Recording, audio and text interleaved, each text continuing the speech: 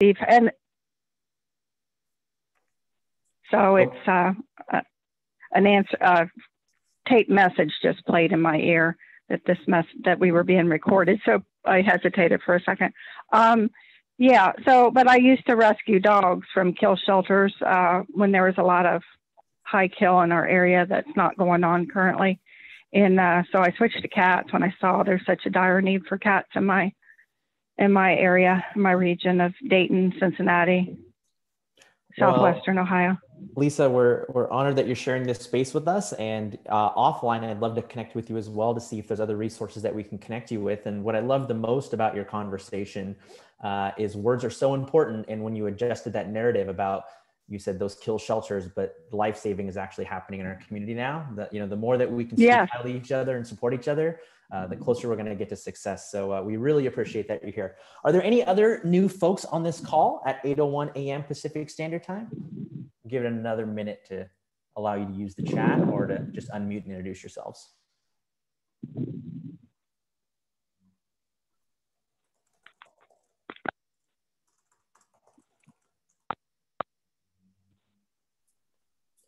Hey, Bobby, we're going to introduce you to our newest programs coordinator, taking Shelby's place. Yes. Hi, my name is Rachel.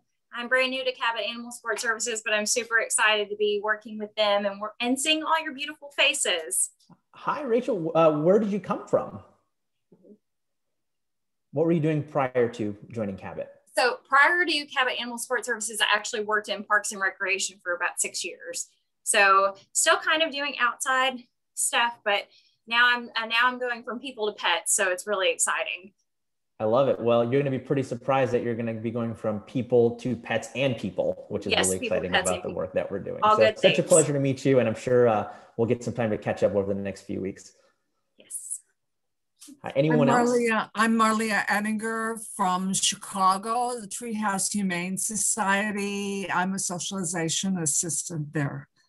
Awesome. Marlia, how did you hear about this call? From our volunteer coordinator. Very cool. Is there something that you're super excited to hopefully hear about in the future? I'm just new, so I'm just waiting to hear what you have to say. Oh, that's a very good PR answer. You must be in marketing as well. Nice one. And I see Cynthia from San Antonio. Cynthia, you want to unmute and say hello?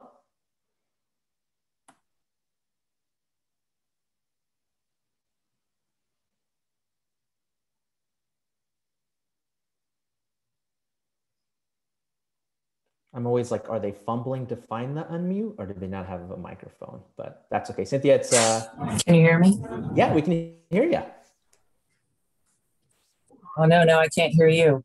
My call me? just hung up. I hit hang up instead of unmute, so I'm going to call back in. We can hear you, Cynthia. Yeah, I can't hear you guys because my volume's all screwy on my laptop. Hold on a second. That's okay. We'll see you soon. But it is now 8:04 a.m. Pacific Standard Time. Hello, everyone. My name is Bobby Mann. I'm the Maddie's Human Animal Support Services Pilot Director. Super excited to be joining and sharing space with you. I'm going to call back in. All right, Cynthia. We'll see you in just a few. I use my phone's audio. Sounds good. All right. So it's Monday morning. We're all kind of grabbing that cup of coffee. And there's one other thing that really gets us going. And that's Mary Saurus Rex over there. So Mary Saurus, I'm going to hand it over to you to kick us off with some amazing announcements, which I'm very excited for, and some additional motivation. All right. Good morning, everybody. Thank you, Bobby. That was so cool. So let's go back in the time machine for a minute. October 2020. The CARE organization had created this pretty incredible implicit bias test for animal welfare professionals. If you've never taken it, you should really think about it. It really, it measures like our delay, our speed, our perceptions of ourselves. It's really a great test to take to think about how we deal with the world around us, because we all have biases and prejudices. And looking at what those are can help us. The more we know about that, the more we can make better decisions and have better interactions with the world around us. So that was October 2020. Let's fast forward to today. And the association has created a survey from their Diversity, Equity, and Inclusion Committee to really capture your thoughts, feelings, and experiences in animal welfare.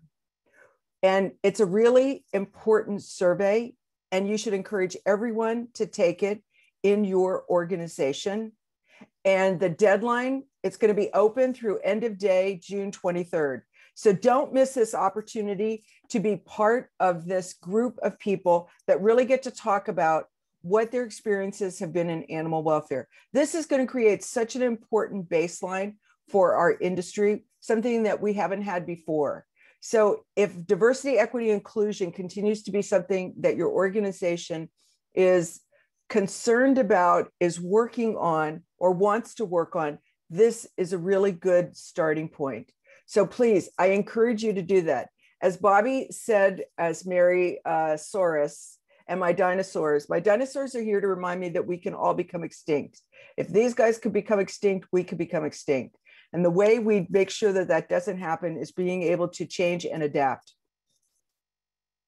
These surveys are a way for us to really think about what we do, how we do, and who we do it for in a completely different way. So please take the survey. Allison has posted a link to the association survey and the website. It'll take about 15 minutes to do it. I've taken it. There's some open-ended questions, but the cool thing is it's an opportunity to share your experiences, maybe things that you've never shared before. You can do it there. So with that, I'm out. Bobby, thanks so much for giving me this time for this important plug. Thanks, Mary. And I don't know, I sense some branding going around Mary Saurus, at least while those stickers are up there. I really like it. Let's open up some space for national updates. I also, I see some, not just national organizations, but some amazing businesses in animal welfare that are coming to these calls. I see, let's see, there's so many right now. So even if you're not a nonprofit and you're a business joining these calls that's providing services, we always welcome updates from you as well.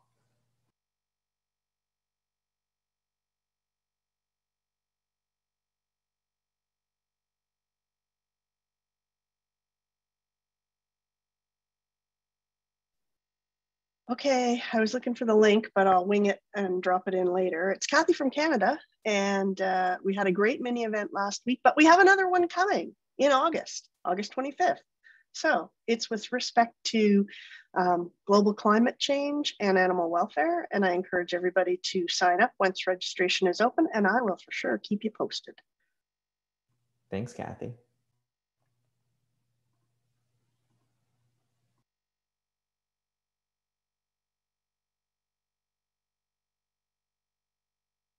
And give it 20 more seconds of silence for you to build up your courage, national folks.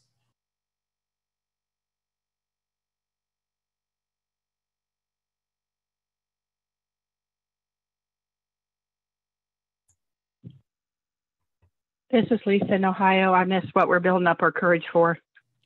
Oh, just for national updates, Lisa. But I'm definitely going to Okay. shoot you a message and we'll hang out later for sure. Okay. Hey, Bobby. Bobby, can I mention we've got the Texas Unites spring webinar series is continuing. They've got webinars every Thursday for 2 more Thursdays coming up. And anybody signing up for the webinar series can access both the recorded sessions and the live sessions that still have to go. It's only $49. I'm going to be speaking this Thursday. The seminar is called Canine Skill Building, Canine Behavior Skill Building, excuse me, I should know my own thing, communicating with canines. And as important as socialization is, and as important as dog training is, what we get from our dogs and what we give to our dogs moment by moment basically comes down to communication. So we're going to go over posture, position, movement, energy.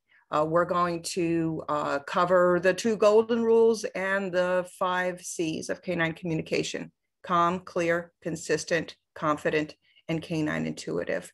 It's an hour-and-a-half presentation, should be lots of fun. And please, check out texasunites.com and you can see all the different seminars. This is the 2nd year I've spoken for this group. They're awesome. They put on a very, very good show. And come next year, it should be live again in Austin. So thanks.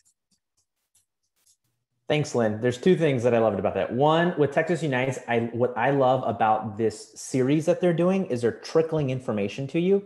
So it's not like you have to block off 2 days or 3 days of your calendar to try to get as much in. So I think as digital learning is becoming a little bit more difficult and our worlds are very full, I think it's a great strategy. I will echo what Mary said. Definitely check out the Best Friends Conference. I'm very honored to be speaking there. And the last thing, Lynn, I'm going to say is I love how you asked me permission and hopped right into it. That's called voluntold. I was voluntold to create space for you. So great, great presentation. I love it. All right.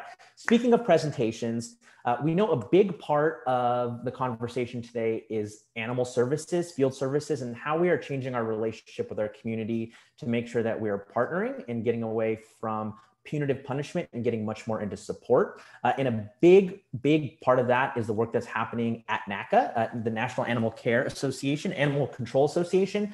And I'm super excited to have my dear friend, Jerica Owen, Director of Partnerships and Programs with NACA here to share some amazing new training that they're working on and maybe some cool grant opportunities. Good morning, everybody. Thank you. Let's see, I'm going to share my screen. Make sure I do this right.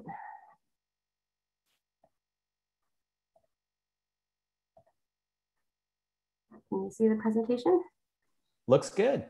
Okay, sorry, I'm going to make it a little bit smaller.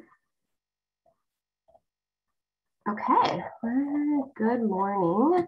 Jerica, it left present mode. So if you want to hit present again. All of our little faces are in the way.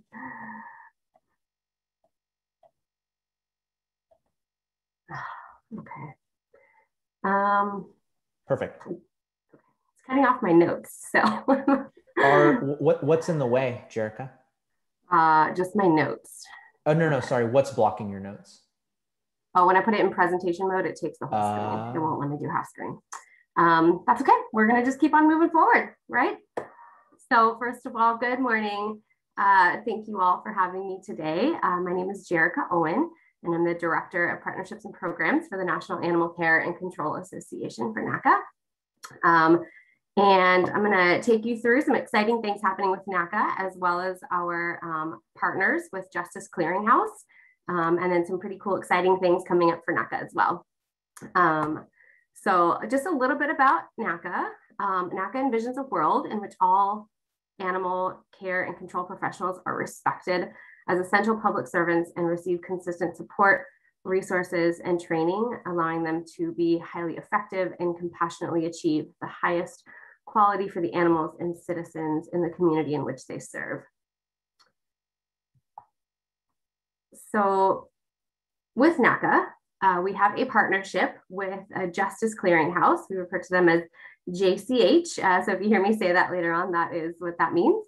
And Justice Clearinghouse is a just-in-time, on-demand platform that really supports police and fire and any public servants. And so with more than 80,000 justice and public safety professionals in our community, the Justice Clearinghouse is the first organization to adopt an interdisciplinary approach to understanding and resolving the challenges. They offer a huge variety of webinars.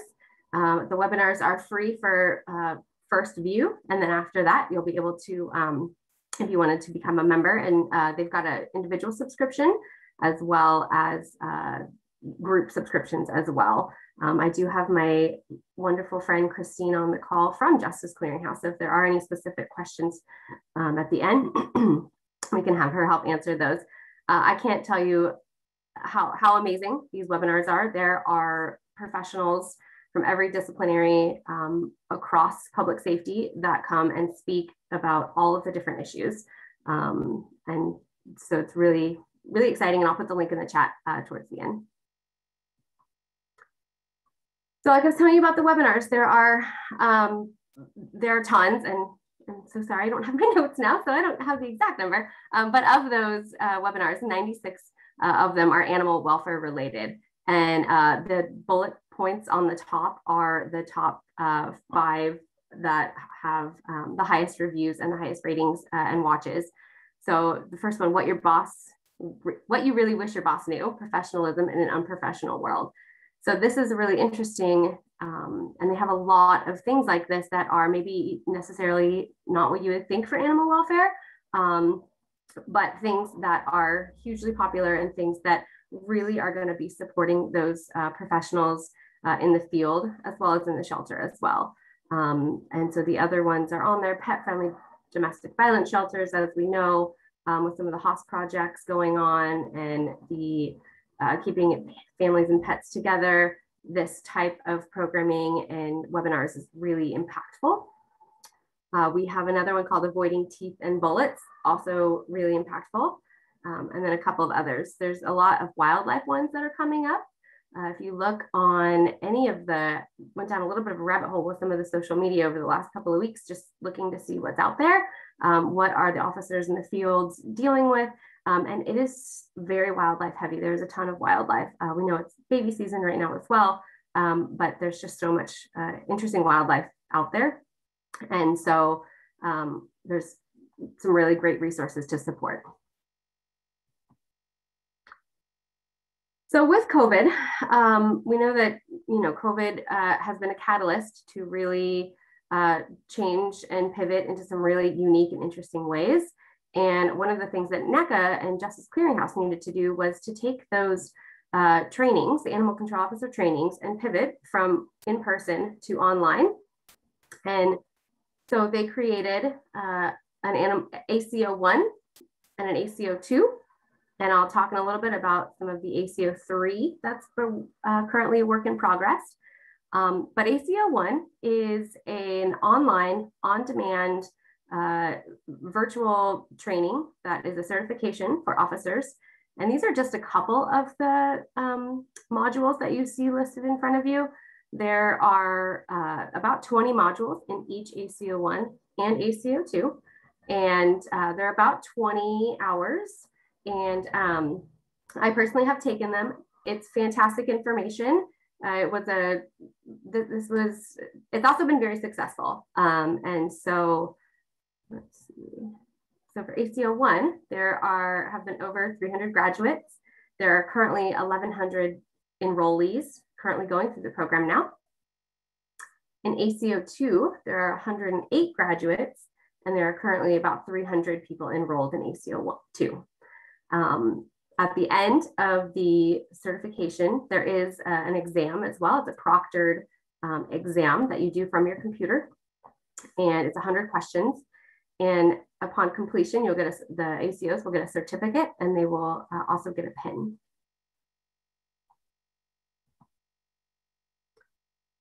So just a couple of the amazing upcoming learning opportunities from Justice Clearinghouse. July 15th, we've got prosecuting farmed animal cruelty. I'll also put the link so you can register for these. And again, if you watch them live, they are free.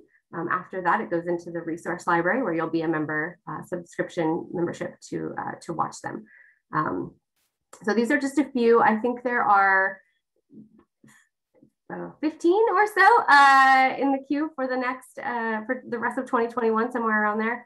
And there's all different types of stuff. You can see farm animal, there again, the wildlife, there is some translocation information, data driven. There's a lot of amazing things out there that is really helpful for field services, but also for shelter workers as well.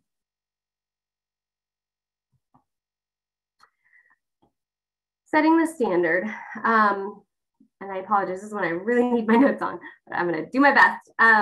There's currently no, with police officers and with fire and with a lot of these public servant and public professional organizations and jobs, there's a standard of training, and then anything state specific or required by your jurisdiction is a step above that. But there is that standard, and no such standard really exists for animal control. So by these ACO1 and ACO2 trainings, NACA is working to really help set that standard and to really fill that gap that helps to provide the baseline for animal control officers across the nation.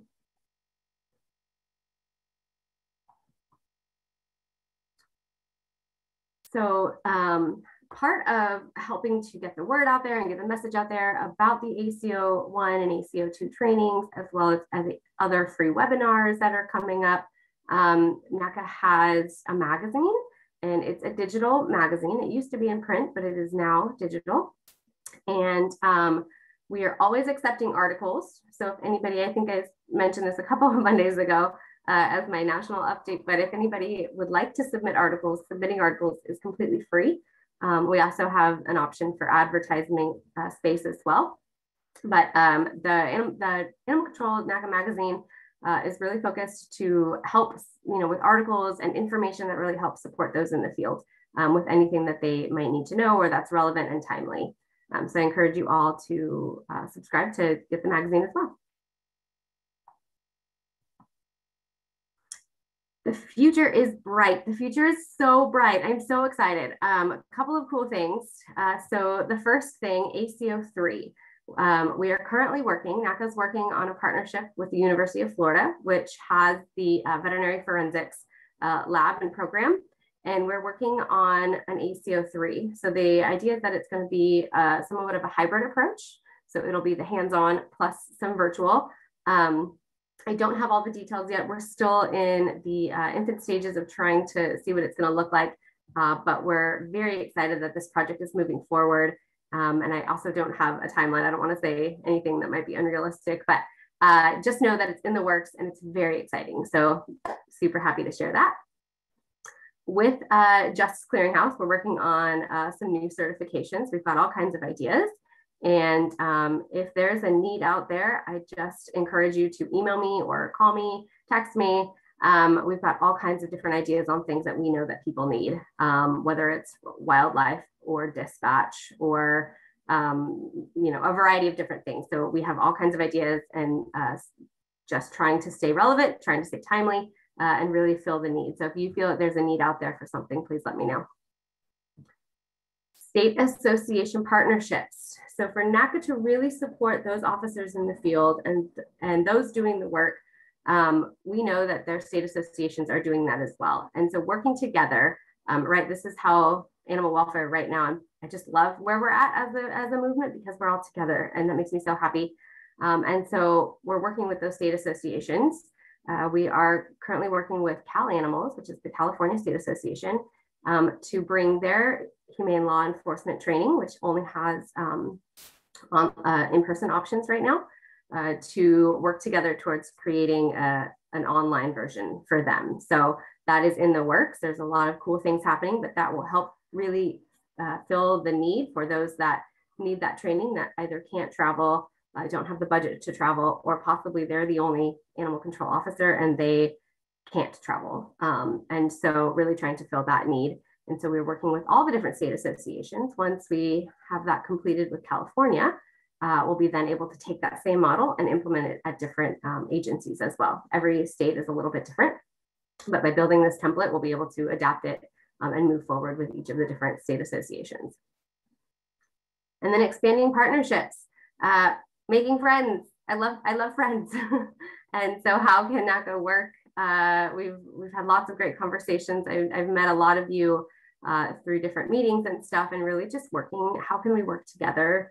Like I said, one of my favorite things about where we're at as an industry right now is this space, and the space that allows us all to see each other at least twice a week, if not more, and just connect and work together. And how can we work together more? So it's also something we're doing. Speaking of working together, Culture and Collaboration Council, the NACA Board of Directors recently voted to approve a Culture and Collaboration Council. So this council will be made up of field services and shelter operational professionals who are actually out there doing the work. And how can we as a group keep a pulse on the industry? How can we keep a pulse on the needs? What are the needs? And so we're going to be looking for 8 people to join a Culture and Collaboration Council. We're building the application and some of the collateral right now, but you can look for this around August to come out. And if you're interested, I strongly encourage you to put throw your name in the ring. I'd love to have you as part of the Culture and Collaboration Council. I'm really excited about this opportunity to really have to have a group that is working the day to day. Okay, this is my exciting news. Everything's been exciting, but this is really exciting. I cannot thank the ASPCA enough for their gratitude. We are so thankful for their generosity. They have approved funding for nearly 100 scholarships for ACO 1 and ACO 2. And this is so exciting. That is potentially 100 people who do not have access to training, who do not have access to get to travel or anything. And so these scholarships are going to be so impactful in really helping to get those that need it the most. And so starting July 1, we will be posting and sort of launching that this process. So it'll be an application process, and the application will be built directly onto the website. So it reduces any barriers for those needing to print or anything like that. It'll be built directly in, and we're just really excited. So anybody who has been interested in taking ACO 1 or ACO 2, there are some requirements in terms of those working in the field and that kind of stuff. So that'll all be posted on the website. But we're just so thankful for the ASPCA and so thrilled for their generosity to us and to the industry. So thank you to the A. Okay, getting there. So join NACA. Come hang out. Let's play. Kathy from Canada, love it. So we're just rebuilding NACA's membership. We're working on engaging the members, not only through things like the Collaboration Council, but also just through, again, those partnerships and helping to work on things that they need help with, right? Advocacy or things that they need support in talking to their leadership about all different things. So strongly encourage you to join. It's $25 for an individual membership. And that we have career posting, we have a calendar of events, working on continuing to increase and enhance those membership opportunities and really the value of membership. So reach out if you have any questions. I will put my email in the chat. I think somebody already did, but just would love to have you as part of our NACA family. And with that, I am done with my presentation, but I'm happy to take any questions. Who needs notes, Jerica? You crushed that presentation, sister. Loved it. We do have time for questions. I will kick it off with a question that I have, but feel free to use the chat and we'd love to call on you to ask your questions. So I know that you said that there will be some prerequisites for the scholarships, but Jerica, have you seen folks that are interested in getting into field services that maybe are working the front desk at a shelter that have been interested in taking some of these courses? Mm-hmm. Yeah, absolutely. We have. And I think that it's a great, I don't know how many people start in field services. Field services see the worst of the worst. They're in very emotionally charged situations oftentimes. And so I think, starting in a different position is oftentimes a stepping stone into field services. Yeah, absolutely.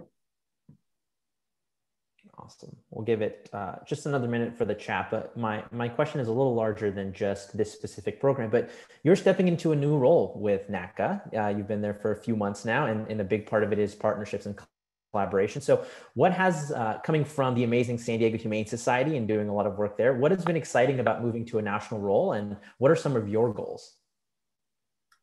Okay, thanks for putting me on the spot. Oh my goodness, let's see. It has been a transition. It's been a huge transition.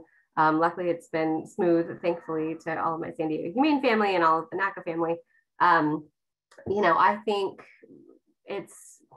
there's so many goals. There's so many things that I think that NACA can do to really support those field services officers, and again, the shelter as well, right? I think that there's a huge there tends to often be a gap between the two. There tends to, they're often siloed from each other somehow, some different way. Even, huge, large progressive shelters have that sort of divide. And so one of my goals would really to be to help kind of build and bridge that gap. I think that that's so necessary, so important. They work together, but oftentimes they have just a little bit of a gap. And so I think that that's definitely a huge goal, is to work to build that gap. And then also just to help build up the profession and the professionalism of the field services officer. Across the country, there are, certain states and certain agencies that have a really high standard for their officers. And then there are other states and other agencies that they have none. And so how can we level this playing field a little bit and ensure that everybody has the standard training, the tools and resources to be safe when they're out there, and all of, just everything they need to do their job effectively, but also to be very safe, because it's it can be a very dangerous job, in the shelter as well as in the field. But in the field, oftentimes they're in those very dangerous, highly emotionally charged situations. Yeah, I really appreciate y'all focus on getting people the tools to be successful. There's a great question from Crystal about her or they being a foster-based rescue, and would they benefit from being a part of NACA? That's a really great question. Absolutely, yes. But let's connect. I'd love to chat with you, Crystal, offline, and just kind of learn a little bit more about what you do, and if there's a way that we can really help support. But definitely, just off the top of my head, any of the training that is offered through Justice Clearinghouse, and then the community as well through NACA, I think would be really impactful. But I'd love to connect with you. And I love it. And I love that there's another NACA board member who's just crushing the chat as well. I gotta put my 2 cents in, Bobby. Thank you, Spencer. I love it. Jerica, so grateful for you being here and just sharing some of the amazing work that you're doing over at NACA. We look forward to hearing some updates about some of the scholarships, and maybe drop your email again in the chat for folks that have questions. But let's move on to our next presentation. So excited to hear about the work that's going on for the national movement of NACA. And I'm also very excited to have Spencer Conover here, who is the Assistant Director of Pasco County Animal Services, to talk a little bit about what they're doing in animal control and also the volunteer culture they're creating around it. Yeah, hello everyone. I am Spencer Conover, as Bobby alluded to, Assistant Director, Pasco County Animal Services, about 20 minutes north of Tampa in Florida. We got Disney World, we got alligators. You guys are all jealous, I know. I want to start off first and foremost, along with Jerica. I sit on the board of directors for NACA, the National Animal Care and Control Association, and I joined the board in October of 2020. And I was convinced by one of our colleagues, hey man, join the board, we could really use you. And when I got in, NACA was a mess, y'all, and financially wasn't stable, and there was a lot of talks of other stuff going on, and are we going to be sustainable? And what that board has done, outside of me, I'm just an observer, what that board has done to help animal control officers and organizations like ours throughout the country over the last several months has been very, very impactful. The biggest part of it has been, we had this great direction now. We had all these great ideas, we had support, but we had to find a way to implement it. And that's where Jerica came in. She was that last piece that we needed as an organization to make sure that NACA's mission could be fulfilled. And so Jerica's done such a fantastic job for the organization over the last several time here. I want to say months, but I don't even think you've been with the organization for months. It's been like weeks, and you're already crushing it. And we absolutely love having Jerica on board, and please reach out to her, because she is gung-ho to get people signed up and get people working together, as that is in her job description of partnerships. And so thank you, Jerica, for what you're doing for NACA, and thank you all for supporting that organization. But I want to chat with you all today about volunteers working with animal control officers. Yes, I said it. Volunteers can work with animal control officers. It can happen.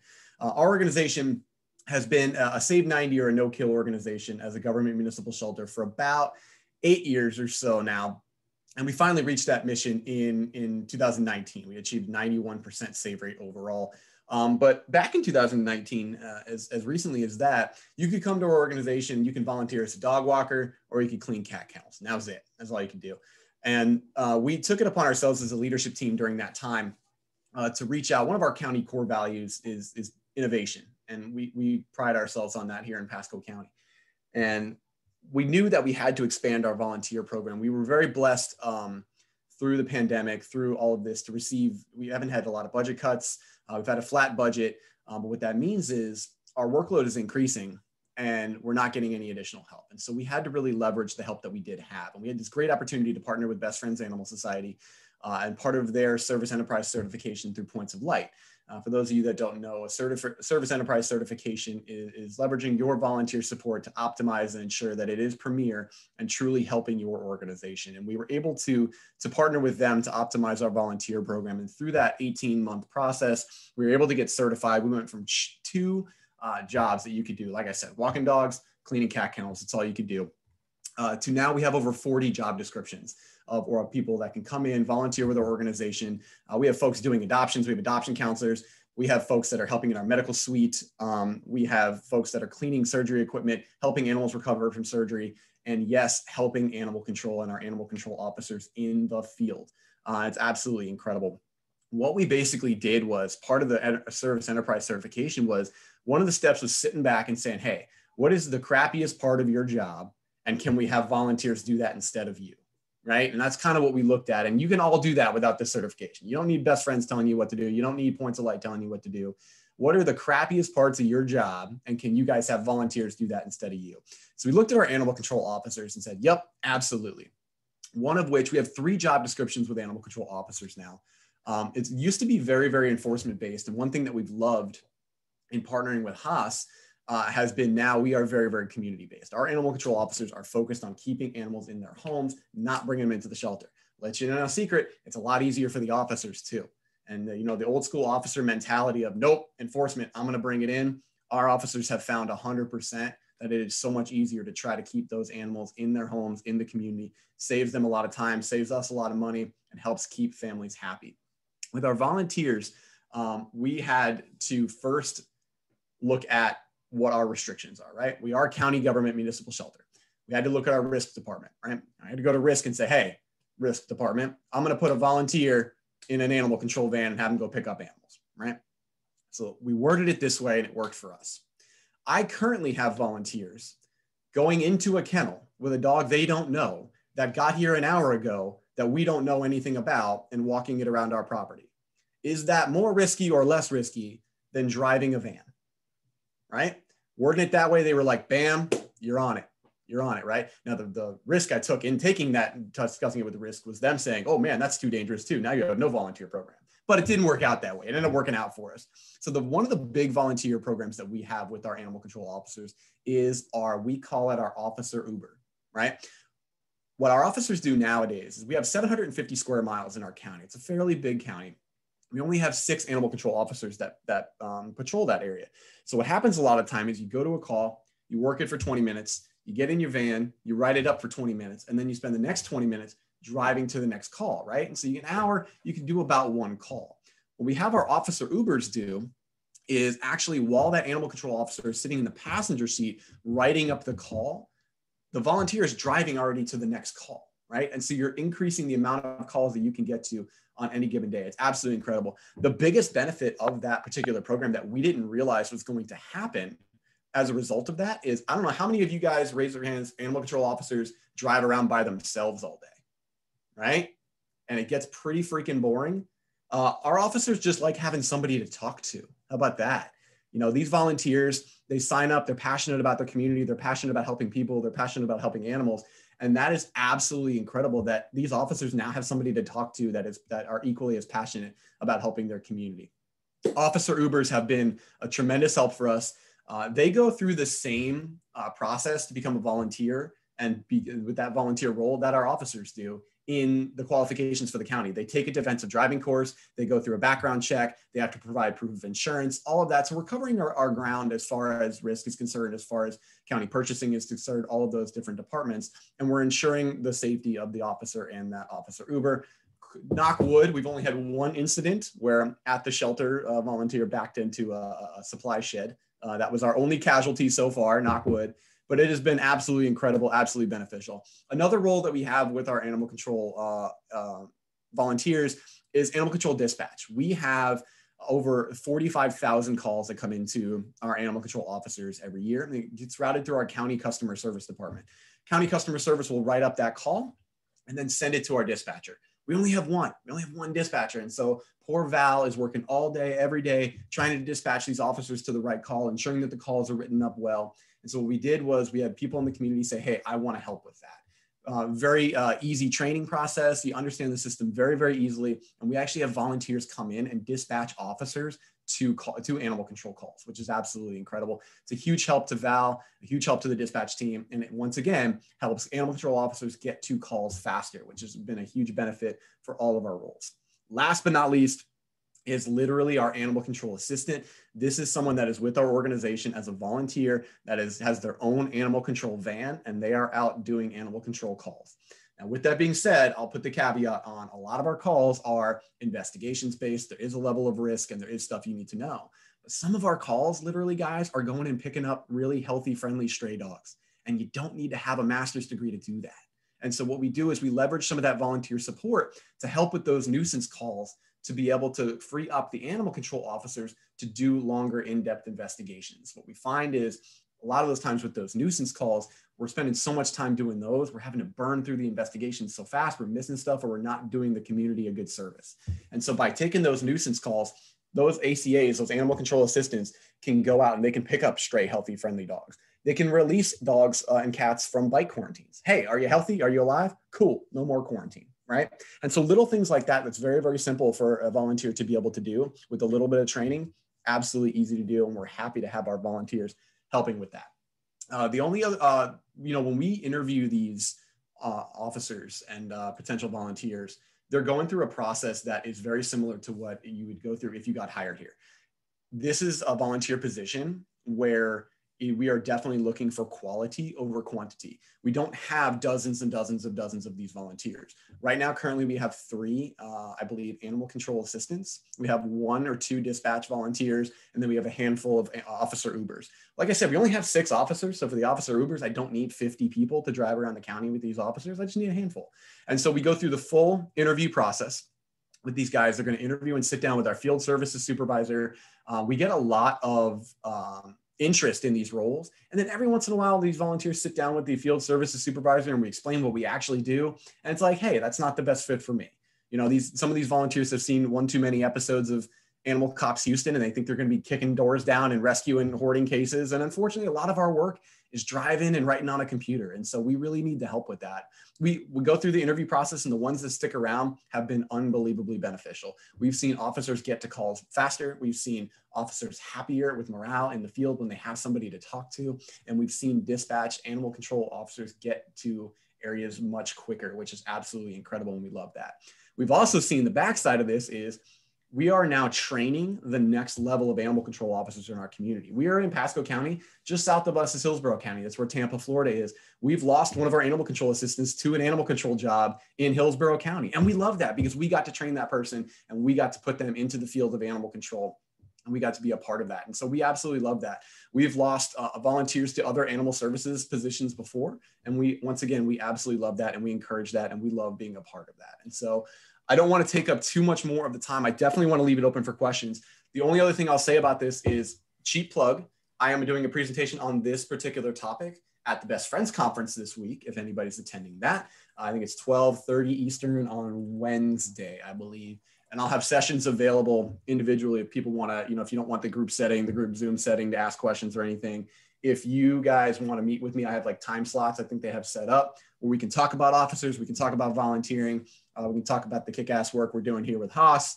We can talk about anything, but I definitely want to open up for questions because I know a lot of times when I talk about this stuff, people are like, nope, there's no way. My county would never allow me to do animal control officers with volunteers, or my county would never allow me to do progressive human support services with animal control. And so I want to open it up because guess what, Jack, we're doing it. And people say all the time, you can't do it. Come to Pasco, man. I'll show you around. I got a great sushi spot around the corner, and we'll check out animal control doing great things while you're here. But I'll open it up to questions. Thank you guys for your time, for sure. Thanks, Spencer. Love your energy. I'll get it kicked off with a quick question. Are your staff union employees? And if so, how did you get around getting volunteers to do the exact same jobs they are? Excellent question. Excellent question. They are. And our county is heavily involved with the union. I will say this, our county does have a great relationship with the union, and we are very, very grateful that our volunteer program is endorsed by the union, and they are okay with it. I will admit, I am not that versed in the union stuff. And so if you guys have specific questions about that, how do we get around it? Here's the issue we're facing. Shoot it my way. I'll put my email in the chat here, and I will check with our HR department because they handle all of that stuff for us. They're a tremendous part of our organization, our HR department, and we love partnering with them. Let me throw my email in the chat here. Boom. And if you guys have any questions about the union stuff, I'm happy to shoot that to our HR department for sure. I know that's a problem for a lot of agencies around the country and in Canada. Hi, Kathy. Stacy, I see that you dropped a comment in the chat about return to home and utilizing volunteers with officers. Do you want to maybe share some of the ideas and what you might be thinking? Yeah, well, when you were talking about that, I was thinking that you had it the other way. You had the volunteer driving and the officer doing work and reporting while driving. And I was kind of thinking if an officer had a neighborhood beat, there could be, and they found a dog. I know it can be time consuming to go kind of door to door to door, checking to see who the dog might belong to. If the officer could kind of continue their small beat and the volunteer could be out doing the door to door to door, and then they could reconnect. Absolutely. And we want to leverage our technology to be able to do that too. As we partner with Petco Love Lost and things like that, we're definitely leveraging that volunteer support. I'll go one further. The dog's already at the shelter. And somebody calls up through any of these social media apps or through our phone service and says, hey, that's my dog, but I can't get down there until Friday to get it. No, man, I got a whole bunch of volunteers. I'll drive it to your house. I don't want your dog in my shelter anymore, right? So where we have animal control officers and animal control assistants and animal control Uber drivers, where we only have a handful of those, we have about 40 or 50 people in our volunteer base that we've signed up through the county to actually operate county vehicles. And so when we have volunteers needing to go pick up TNVR cats for surgery, we have volunteers doing that as well. When we have stray dogs that need to get back to their owner, hey, an officer can't get out there for 2 hours. No, man, I'll call Ben from down the street and Ben can drive your dog back out, 45 miles away. And so it's really good to leverage that volunteer support to be able to do that. So great point. We want to increase that too. Of, the officers are so bogged down. Like I'm envisioning all of the Haas stuff of, yeah, man, you have to knock on 10 doors before you bring that dog back to the shelter, right? Just to see who it is. And unfortunately, right now, we don't have the time to do that. But man, can we leverage that volunteer time to be able to get that done? Heck yeah, absolutely. It's an amazing strategy, Stacey. I'd love to see you pilot that in San Diego and let us know how it goes. Yeah, for sure. So I'm going to just mute and allow some space if anybody has one more question for Spencer. Otherwise, I can close it off with a question as well. Come on, y'all. This is Lisa in Ohio. As someone who has animal skills and has stops for every dog that's loose and used to work closely with the dog warden to get them to him and volunteer my time, I appreciate what you're saying. It's greatly needed here. Now a lot of dogs they don't even go out on because they don't have anybody to go get them it's a rural area. And I was just expected as an individual to hold on to that dog if and when they could come get it. And they limited his hours. So I said, I'm older now. I'm on a disability kind of lifestyle.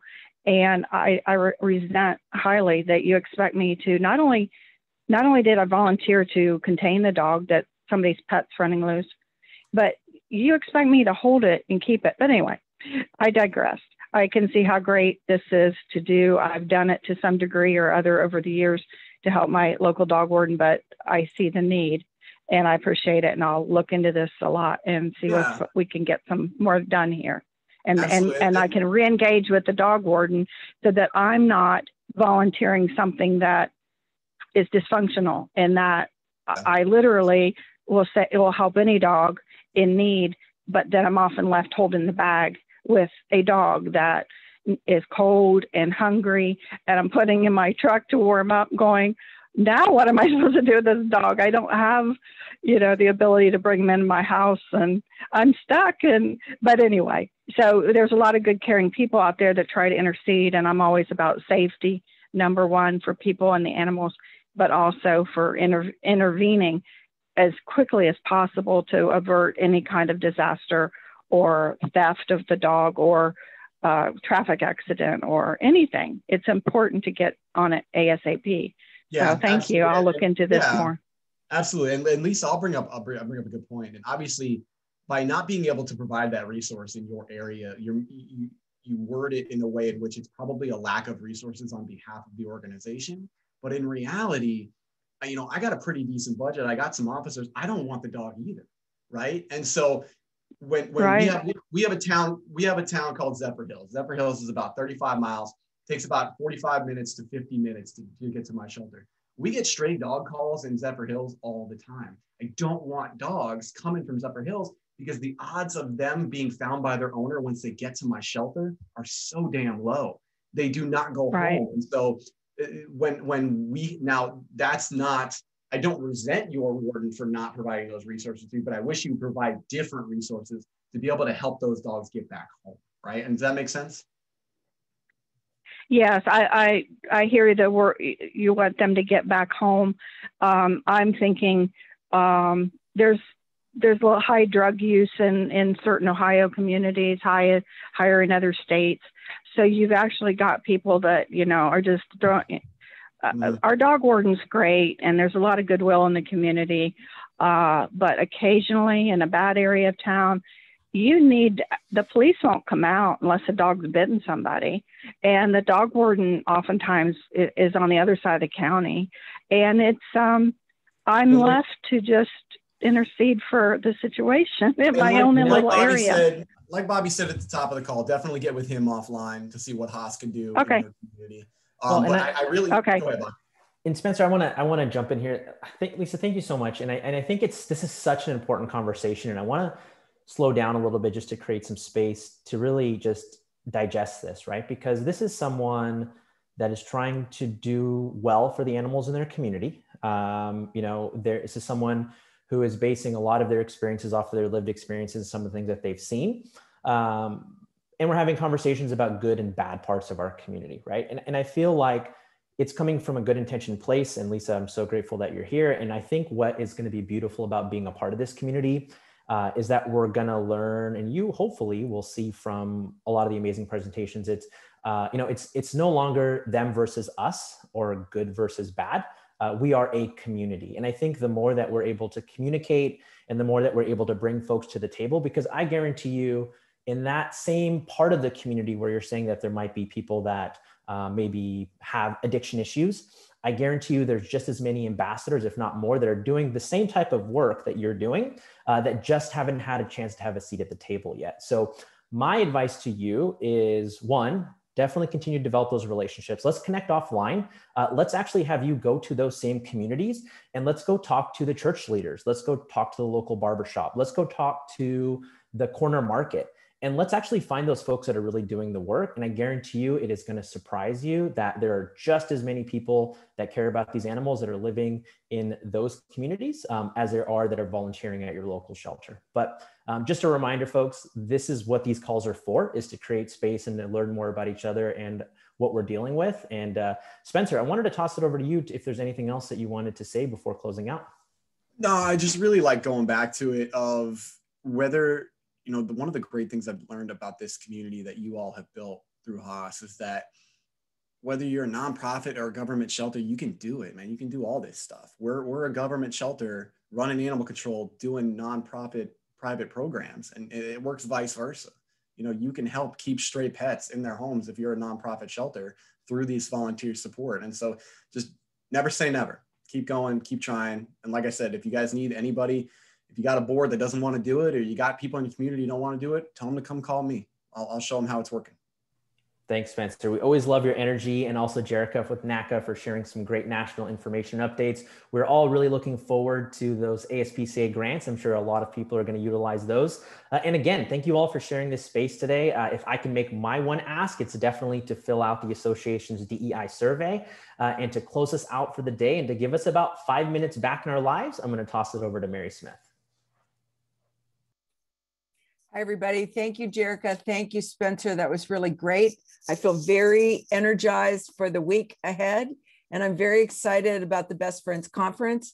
If you haven't signed up for it yet, please do. And don't forget, July 9th to 11th is the ASPCA Cornell Maddie Shelter Medicine Conference. It's really going to be 3 days of some incredible information. So we've got lots of opportunities this summer to really just expand our knowledge base in unprecedented ways. So thank you all. Have a great week. See you soon. Bye.